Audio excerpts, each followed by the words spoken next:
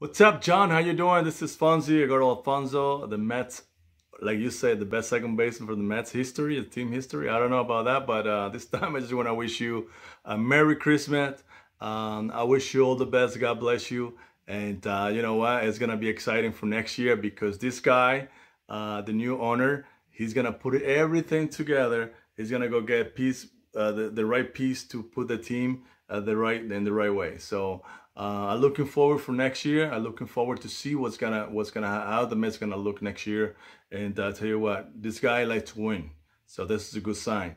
And like I said, he's gonna put everything together to make the Mets competitive again for next year.